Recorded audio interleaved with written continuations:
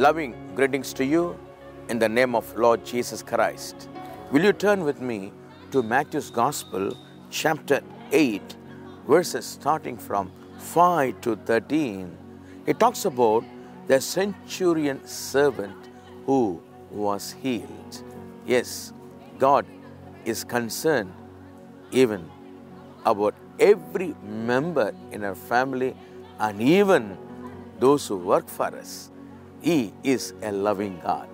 He does great things for us.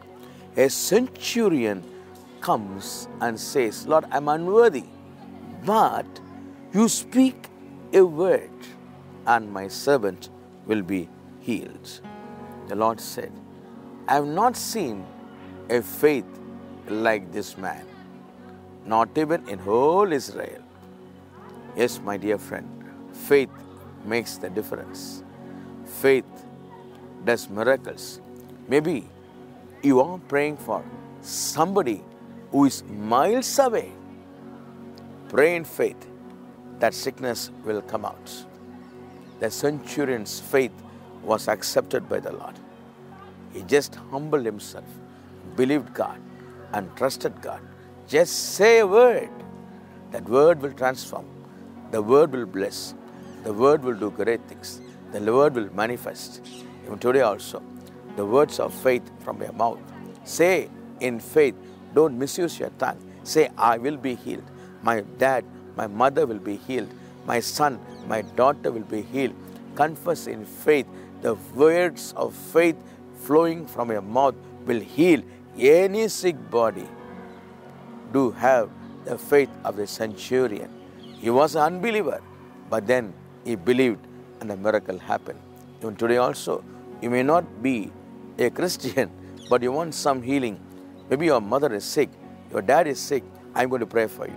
Father, Lord, you heard the faith of the centurion and you healed his servants. Even today also, I pray in the name of Lord Jesus Christ.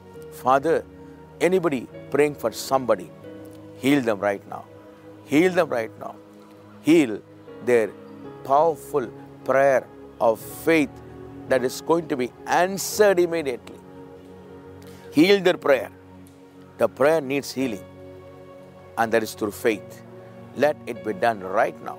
Maybe somebody is praying for their servant or for their longing and loving daughter who is far away.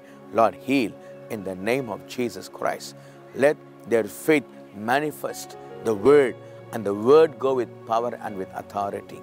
I pray today, Lord, every sickness be healed, every disease come out. I claim the faith of the centurion and I pray in faith. Those who are watching now or in the years to come, when they hear this word and listen to this prayer, may dead come back to life, dead organs come back to normal. May those who are lying at dead bed come back in the name of Jesus Christ. I pray, Father. I give the glory and honor. In Jesus' name I pray. Amen and amen. God bless you. God will do great things in your life. Cheer up. Amen.